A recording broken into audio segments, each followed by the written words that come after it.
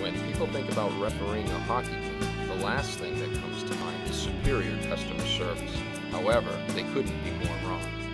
Everything we do revolves around customer service, from communication to all those involved with the game to total game management. Providing good customer service is the way to go. Some key points that all officials should take away from this training program include improving confidence and comfort on the ice, using customer service strategies to get results, and enhancing the public's image of the referee by providing superior customer service during the game. Also, at the end of this training, you'll be able to define and describe who a customer is and what their basic needs are, 5 dimensions of customer service, how to manage a difficult call on the ice, projecting a positive image, and techniques for handling difficult situations. Before you officiate any more games on the ice, there are certain questions to ask yourself. First off, do my current skills help reduce my stress when dealing with difficult calls? Do I enjoy being on the ice? And do I feel personally satisfied when I'm doing a great job? The game of hockey should not place undue and unwarranted stress on players, coaches, or officials. If you answered no to any of the above questions, then you could benefit from improved customer service. The referee can play a big part in seeing that the entire focus of a game is placed on the players and not on themselves. Before you officiate any more games on the ice, there are certain questions to ask yourself. First off, do my current skills help reduce my stress when dealing with difficult calls? Do I enjoy being on the ice? And do I feel personally satisfied when I'm doing a great job? The game of hockey should not place undue and unwarranted stress on players, coaches, or officials. If you answered no to any of the above questions, then you could benefit from improved customer service. The referee can play a big part in seeing that the entire focus of a game is placed on the players and not on themselves. A common reaction by officials when asked is, "Why should I improve?"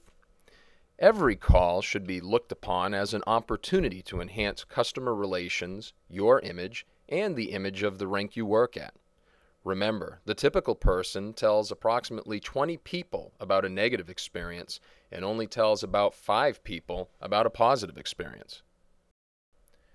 As a referee, you can make a hockey game experience for everyone better by recognizing the basic needs of any coach or player. First off, to be recognized and remembered, to feel valued, to feel appreciated, to feel respected, understood, and to feel comfortable about a want or need.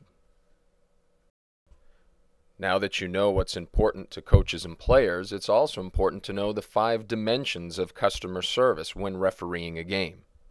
First off, to show and display professionalism. First impressions and your appearance play a large part of the game for a referee. Speedy responses when coaches have questions about calls that either were or were not called. Knowing the rules as a referee and making and assessing accurate calls on the ice. Referees who show a genuine concern when a coach has a question. And reliable follow-through. If a referee makes a promise to a coach that they will or will not look for certain things on the ice, making sure that they do that is important. Some examples of the previous slide would be professionalism. Using thank you and please when appropriate when dealing with coaches and players can go a long way. As far as speedy responses, don't pad your conversations with idle chatter, and don't take more than a minute or two to give explanations to a coach when they ask a question in reference to a call. Spending more time by the benches and continuing to argue or show your position on a call will only lead to additional arguments later in the game. When it comes to accurate information, use easy-to-understand examples. Try not to blame others, and ensure that you're using the proper rule book and that you know the rules. A genuine concern means using empathy. Don't judge the feelings of the coaches or players or sometimes even parents, and don't let one negative response bleed into another and carry over for the entire game. Finally, a reliable follow-up means that you have a responsibility again to carry out any promised action that you gave to coaches or players.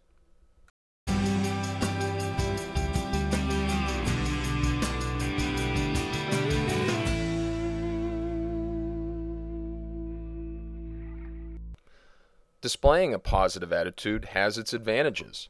First off, it creates goodwill with both coaches and players between them and you as the referee. It reduces the potential for irritating both of those. It lessens the stress for you during the game. It helps you enjoy your job more and enjoy refereeing the game more. And finally, it creates a more productive work environment for you.